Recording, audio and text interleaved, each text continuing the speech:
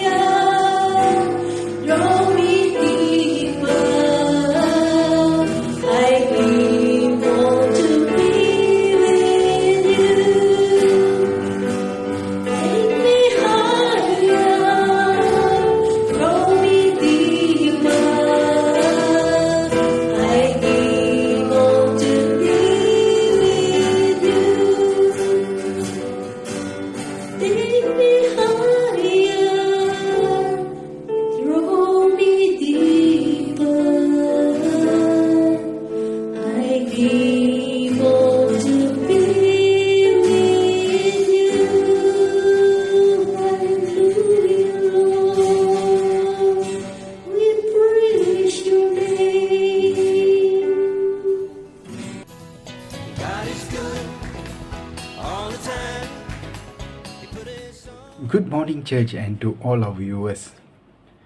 I am Brother Kelvin, your exalter for this week, with the message of giving is worship. I am quite sure many of us know the meaning of giving. But however, what is worship giving? We can learn from those that made a difference in the lives of others through their giving. First, let us give worshipfully. It is important to see that the giving of tithes and offerings as a primary act of worship before our Lord God. We worship Him through song, through prayer, and through the study of and obedience of the Scriptures. We worship when we participate in the ordinances of baptism and the Lord's Supper. Nevertheless, we should also give as an act of worship before our God. As in 2 Corinthians 9 verses 6 to 8, each of you should give what you have decided in your heart to give, not reluctantly or under compulsion, for God loves a cheerful giver. In addition, God is able to bless you abundantly, so that all things at all times, having all that you need, you will abound in every good work. Here are some illustrations of types of givers stated in the Bible. Number 1, unlimited giver. A poor widow who gave 2 small coins as an offering in the temple. This event is found in Mark 12 verses 41 till 44 and Luke verses 21 verses 1 to 4. According to the event, Jesus was in the temple observing people as they gave their offerings. Many rich people gave large amounts of money, but then came a poor widow who gave only 2 coins, which was all that she had. Jesus pointed out to the disciples that the poor widow had given more than all of the others because she had given all that she had, while the others gave only a portion of their wealth. Jesus saw her heart and knew that her offering was sacrificial and deeply meaningful despite its small size. This highlights the importance of giving out of a heart of love and sacrifice, rather than just giving to impress others or fulfill religious obligation. It also reminds us that God values our offerings, no matter how small they may seem, when they come from a heart that is fully devoted to Him. Number 2, merciful giver. Behold, a certain lawyer stood up and tested Him, saying, Teacher, what shall I do to inherit eternal life? He said to him, What is written in the law? How do you read it? He answered, You shall love the Lord your God with all your heart and with all your soul and with all your strength and with your entire mind, and your neighbor as yourself. He said to him, You have answered correctly. Do this and you will live. However, he, desiring to justify himself, asked Jesus, Who is my neighbor? This is taken from Luke 10 verses 25 to 29. Jesus replies with a story. Jesus answered, A certain man was going down from Jerusalem to Jericho as he fell among robbers, who both stripped him and beat him, and departed, leaving him half dead. By chance, a certain priest was going down that way. When he saw him, he passed by on the other side. In the same way, a Levite also, when he came to the place, saw him, passed by on the other side. However, a certain Samaritan, as he traveled, came where he was. When he saw him, he was moved with compassion, came to him, and bound up his wounds, pouring on oil and wine. He set him on his own animal, brought him to an inn, and took care of him.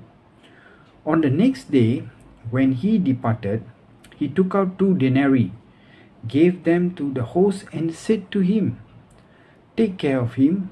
Whatever you spend beyond that, I will repay you when I return. Now, which of these three do you think seemed to be a neighbor to him who fell among the robbers? He said, he who showed mercy on him. Then Jesus said to him, go and do likewise. It's in Luke 10 verses 30 to 37. Number 3, reluctant giver. In the Bible, there are several instances of reluctant givers. People who are hesitant or resistant to give of their resources, whether it may be time, money, or possessions. Here are a few examples. As in Cain in Genesis 4, Cain was reluctant to give his best to God as an offering. He gave some of his produce, but not his best, and his heart was not at the right place. As a result, his offering was not accepted by God. Ananias and Sapphira, as in Acts 5, Ananias and Sapphira were reluctant givers who lied about how much money they had given to the church. They wanted to appear more generous than they actually were, but their dishonesty led them to their downfall.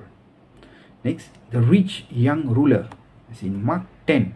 A rich young ruler came to Jesus and asked what he needed to do in order to inherit eternal life. Jesus told him to sell all his possessions and give his money to the poor. But the young man was unwilling to do so. He went away sad because his wealth had become more important to him than following Jesus. The people of Israel in Malachi 3, God rebukes the people of Israel for their reluctance to give their tithes and offerings. They were robbing God of what was rightfully his, and God challenged them to test him by giving generously and seeing if he would not bless them in return. These events serve as a warning to us to examine our own hearts and motivations when it comes to giving. We are called to be cheerful givers who give generously and sacrificially, not out of obligation or for our own glory, but as an act of worship and obedience to God.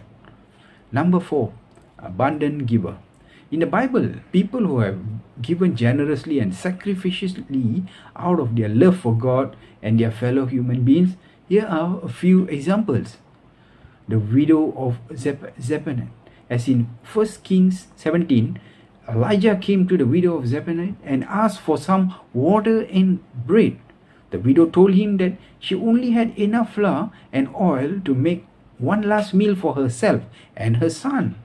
But she gave it to Elijah anyway. As a result, God blessed her and her household with an abundance of flour and oil that never ran out. David, as in 2 Samuel 24, David offered to buy a threshing floor from a man named Araunah, who built an altar to the Lord. Araunah offered to give David the land and the oxen for the sacrifice, but David insisted on paying for it. He said, I will not offer burnt offerings to the Lord my God that cost me nothing, as in 2 Samuel verses 24. And it goes on. The Macedonian churches, as in 2 Corinthians 8, Paul wrote about the churches in Macedonia who gave generously even though they were experiencing poverty and hardship themselves. He said they gave beyond their means of their own accord, as in 2 Corinthians 8 verses 3, and begged Paul to allow them to contribute to the needs of the saints in Jerusalem.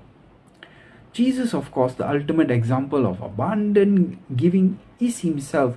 He gave up everything, even his own life, for the sake of humanity. He taught his disciples to give generously, saying it is more blessed to give than to receive, as in Acts 20 verses 35. These instances remind us of the importance of giving generously and sacrificiously as an expression of our love for God and our neighbors. They also remind us that when we give abundantly, God blesses us and uses our gifts to bless others. Summary: giving is an act of worship as mentioned in several areas in the Bible. One such verse is found in 2 Corinthians 9 verses 6 to 7, which says, "Remember this, whoever sows sparingly will also reap sparingly, and whoever sows generously will also reap generously. Each of you should give what you have decided in your heart to give, not reluctantly or under compulsion, for God loves a cheerful giver." In this passage, Paul is encouraging the Corinthian church to give generously to support the needs of others. He emphasizes that giving should be done freely and joyfully, not out of obligation or guilt. He also explains that giving is an act of sowing which will reap a harvest of blessings in return. The idea of giving is an act of worship and is also reflected in other verses in the Bible, such as Proverbs 3 verses 9 to 10, which says, "Honor the Lord with your wealth, with the first fruits of all your crops. Then your barns will be filled with to overflowing, and your vats will brim over with new wine."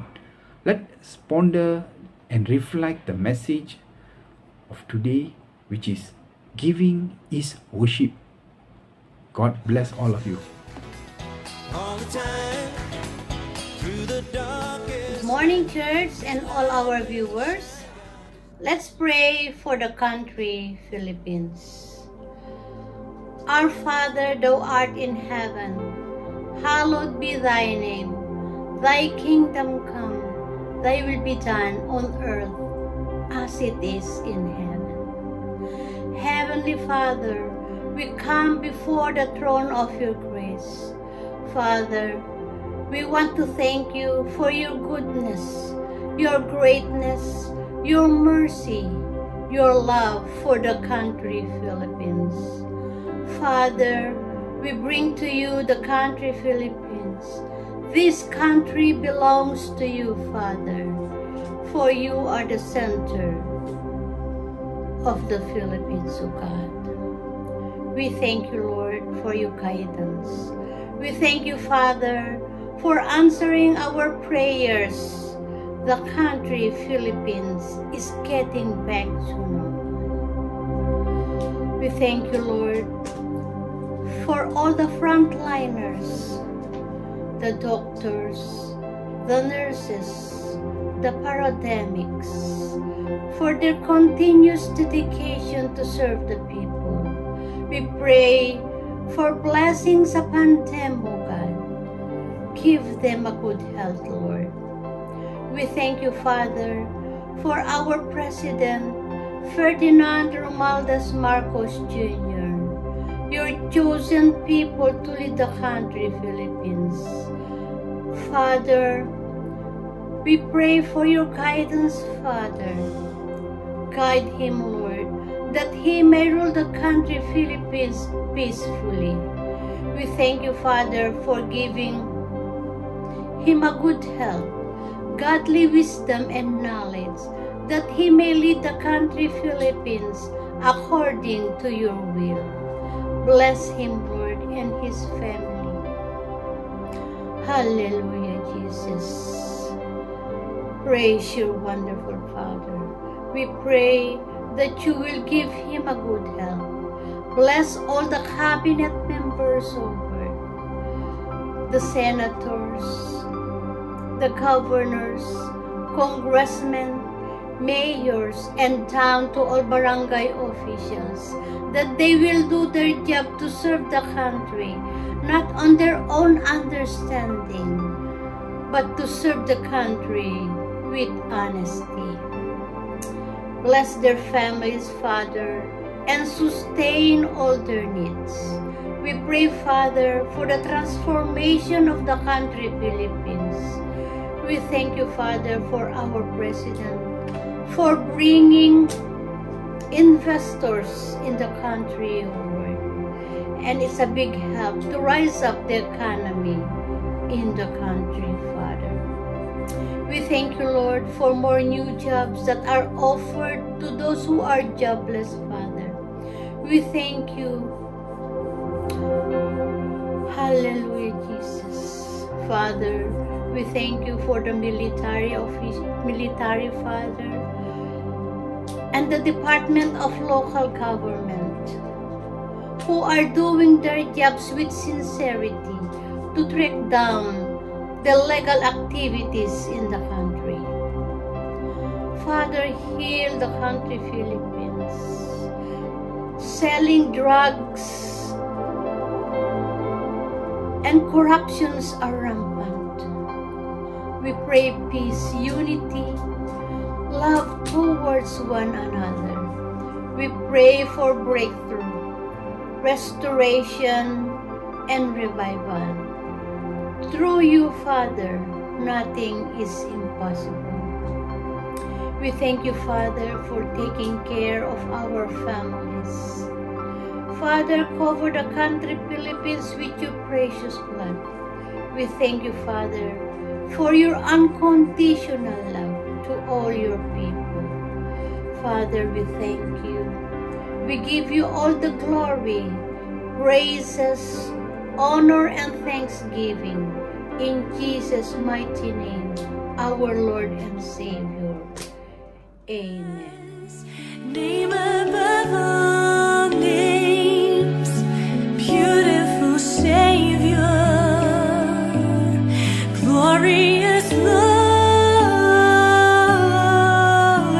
Emmanuel. Morning, church, and all our FGCCI family, especially to all the brother and sister in Malaysia, and of course in all the nations that's celebrating Sunday service for today. And now I just want to thank you, Pastor David, for giving me a chance to share the Word of God again in media service. Thank you for all the leaders in FGCCI, especially in Malaysia. And thank you also to all the leaders. Thank you, and I really miss you. I really miss FGCCI Malaysia. And now, I just want to share the Word of God for today. The title, Presence of God.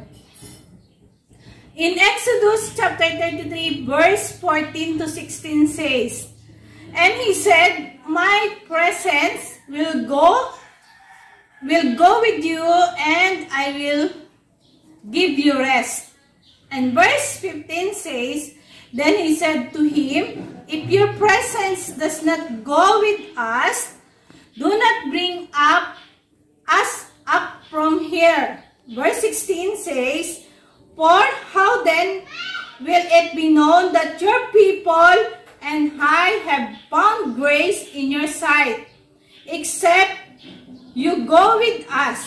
So we shall be separate, your people and I, from all the people who are upon the face of the earth." Amen. Praise the Lord. Bless the reading of His Word.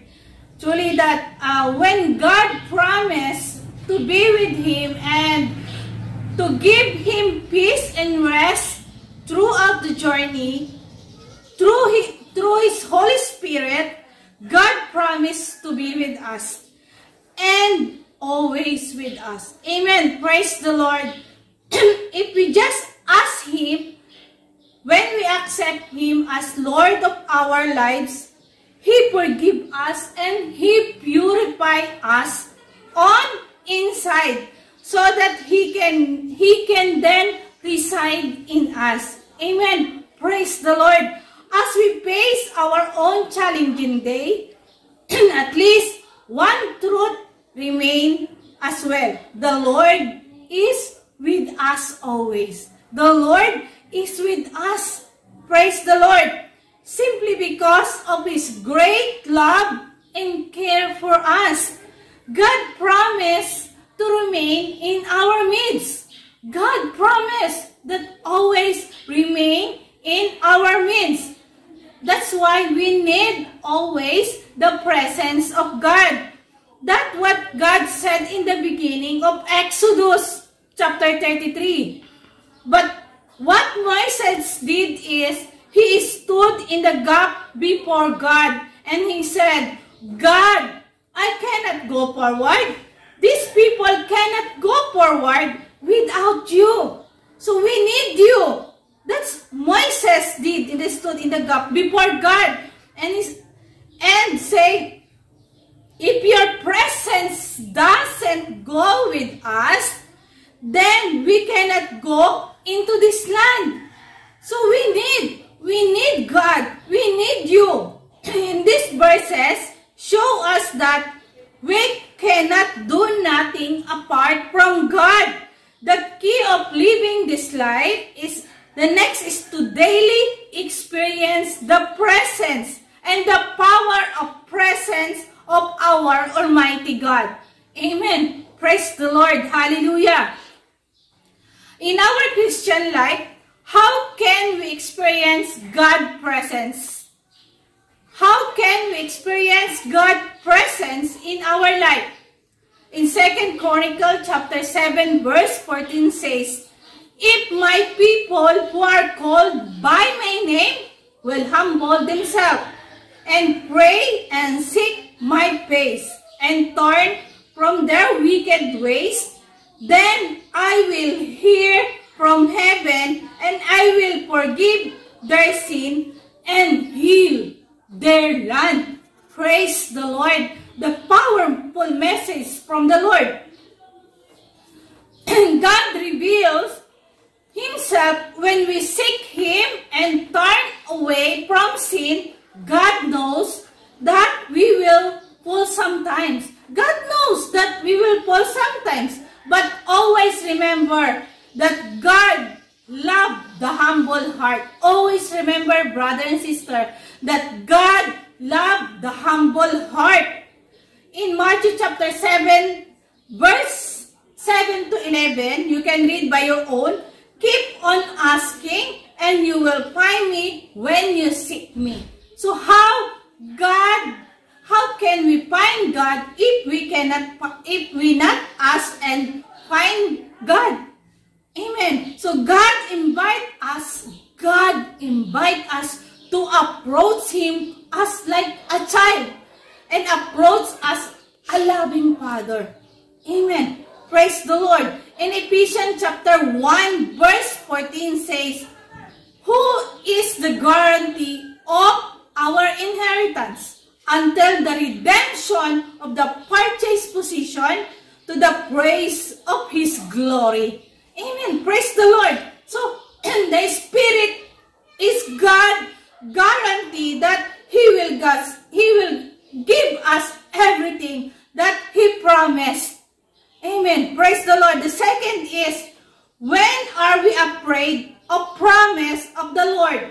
When are we afraid of the promise of the Lord? In Genesis chapter 3 verse 8 says, towards evening, they heard the sound of the Lord, God walking in the garden in the cool of the day. And Adam and his wife hid themselves from the presence of the Lord God among the trees of the garden. So, in the presence of sin in our life causes us to fear the presence of the Lord.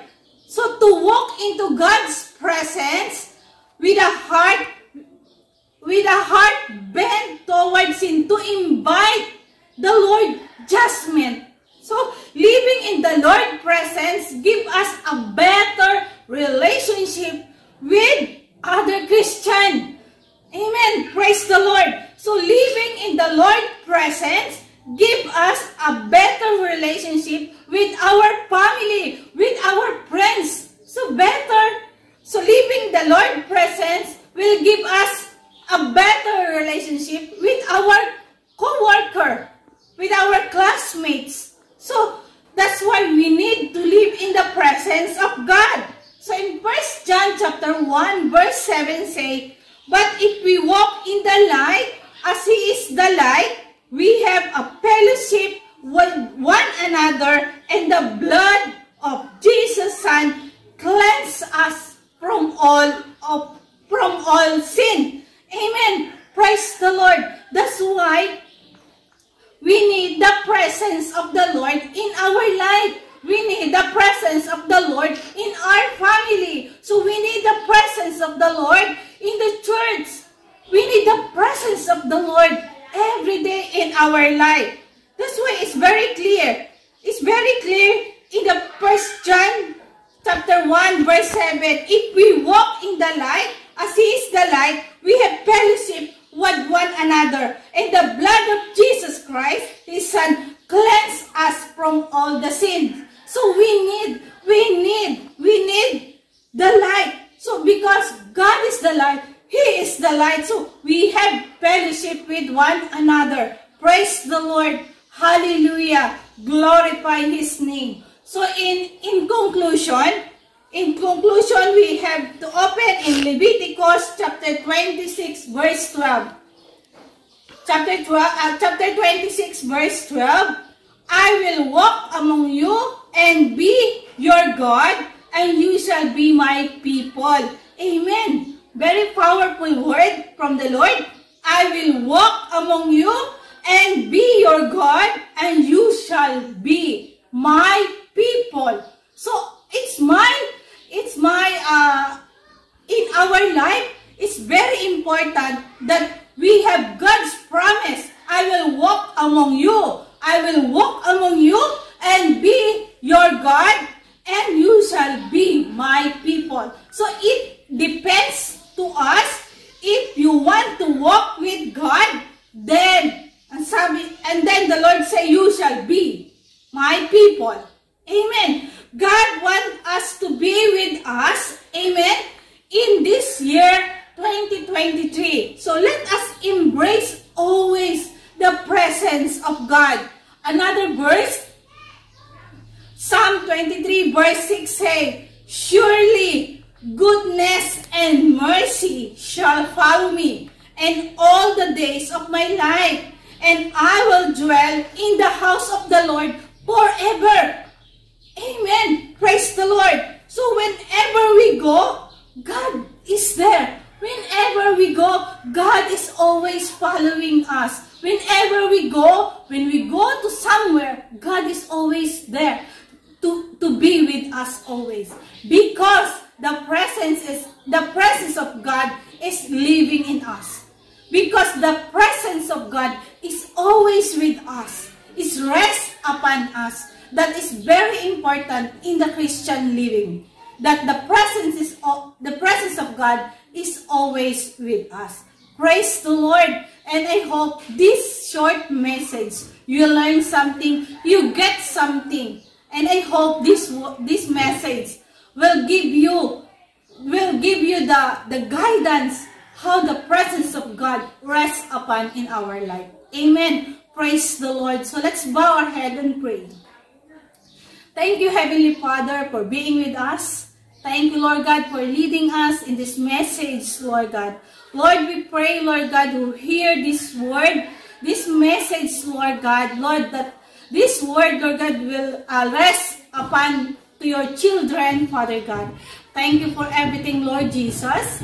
Guide us and lead us always. And we ask, Lord, to cover us with your precious blood always. In Jesus' name I pray. Amen. Good morning, church, and all our viewers. Thank you once again for tuning in to FGCCI Media Channel. I hope that you are richly blessed by this week's media service. I also hope that you are staying strong in the Lord. Hallelujah. I'd like to take this time to thank all the presenters for their wonderful efforts, especially Sister Marabik for wonderful presiding, and also Brother Turai for his excellent scripture reading on Psalm 15, and also Sister Grace and our musician, Mr. Paul and Christo and Faustina, for leading us in a wonderful time of worship. I also want to thank Brother Kelvin Danner for his excellent exhortation entitled Giving is Worship. Truly is very insightful and truly so well delivered. We are also inspired and encouraged. I also want to especially thank Sister Lourdes for praying for the nation of Philippines. Let's continue to pray for mighty revival, also mighty economic revival in the land of the Philippines. Hallelujah. I want to especially thank Reverend Cristy Lumanglas Roca from FGCCI main church, who is down in the Philippines, for her wonderful and excellent and powerful message, short but powerful message on the presence of God. Hallelujah. And in summary, I just want to read to you from the book of Hebrews chapter 4 verse 8. For if Joshua had given them rest, then he would not afterwards have spoken of another day. There remains therefore a rest for the people of God. For he who has entered his rest has himself also ceased from his works, as God did from his. As Reverend Cristy Lumanglas shared about how Moses appealed or pleaded with the Lord, and do not take us from where we are unless your presence go with us. God initially just wanted to send the angels, but his presence is not going with them. But Moses knows the importance and the power of God's presence. That's why he requested and appealed for the Lord to go with them. If not, they would not go. They would not go unless God's presence go with them. And here, in Hebrews chapter 4, verse 8 to 10, it talks about we need to enter into God's rest. And in the time of Moses, God spoke to Moses that his presence will go with the Israelites and will give them rest. So one of the powerful results that comes from the presence of God is rest. Rest in our heart. Not that we don't have challenges or problems, but we will have a restful heart. We will not be anxious, but we have that restful heart, know that God is with us, and God is able to overcome every trial and challenges that we face. That rest comes when we have the presence of God in our hearts.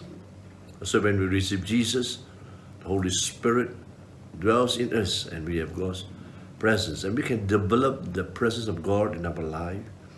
So I want to give you, in conclusion, in summary, these 3 keys for you to develop God's presence in your life, and so that you can enter into his rest. And number 1 is worship. When you develop a lifestyle of worship, that's where you begin to develop God's presence in your life. Worship brings forth the presence into our midst. Worship brings forth the presence into our life. That's how it's so important to develop a lifestyle of worship. Be a worshiper of God. Hallelujah. That's why Jesus told a Samaritan woman at the well of Sychar that we worship God not in this mountain nor in that place, but we worship God in spirit and in truth. And in this manner, we can develop the presence of God in our life. Hallelujah. And number two is prayer. Develop a lifestyle of prayer, and then you are able to develop the presence of God in your life. When we pray, the presence of God will come by his Holy Spirit to help us, to guide us, and even to teach us and direct us to pray. So having a lifestyle of prayer is so important to develop the presence of God in our life. In fact, if we do not pray, we're not able to develop God's presence in our life. Prayer is so powerful. That's why Jesus mentioned that men ought to pray and not lose heart. When we pray, God's presence comes, and we begin to learn to develop his presence in our life through regular and consistent prayer, or having a prayer lifestyle, or a lifestyle of prayer. That's number two. Number three is the Word of God. As the angels told to Mary, you shall call his name Jesus, or he's called Emmanuel, God with us. Hallelujah. God with us. And even though the Lord have ascended to heaven, but He has sent the Holy Spirit to be with us. Even though the Lord has ascended to heaven 2,000 years ago and is coming back again soon, but His Word remains with us. Number 3 is the Word of God. We must be diligent to read His Word, to meditate upon His Word, to confess His Word. That's how we develop the presence of God in our life. The power of the Word of God. As we meditate, reflect, or speak from His Word, or pray His Word, or worship according to His Word, we begin to develop the presence, the power of God's presence in our life. Hallelujah. And when God's presence comes upon our life, we are able to enter into His rest. And we will always have rest and peace, even in the midst of our challenges or trials, or even problems, knowing that, as the word of the Lord says, thanks be unto God who grant us the victory through our Lord Jesus Christ. And we will always be victorious in facing our challenges, because God is with us and His presence will always go ahead of us. Hallelujah. I hope this short summary and closing were able to richly bless your heart. And as usual, we're going to give our tithes and our offerings to the Lord, and let us pray. The Heavenly Father, even as we lift up, Lord, His tithes and His offerings and His love gift before Thy throne of grace, bless, Lord, this giving for the advancement of Your kingdom and for the glory of Your name. Return back, Lord, Your blessings upon every giver, 100-fold, 60-fold, and 30-fold, God. Let Your name be greatly magnified and glorified in the nations of the world. Let this gospel of the kingdom be preached in every nation till the day of Thy coming. And Father, we pray all this in Jesus' mighty name. Amen. Praise the Lord. Thank you, church, and all the viewers for tuning into FGCCI Media channel.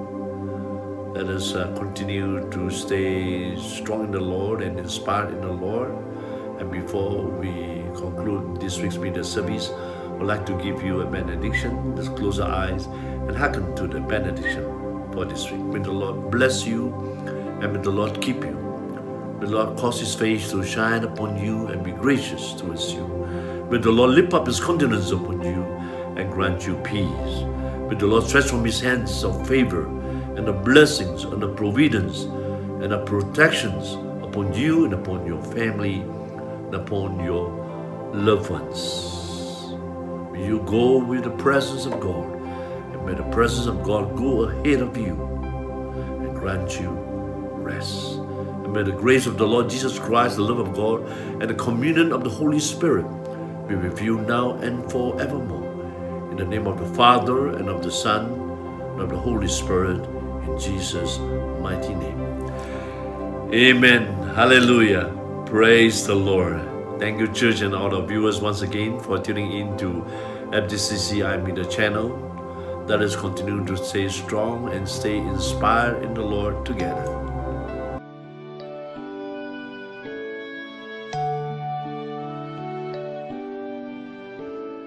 Jesus.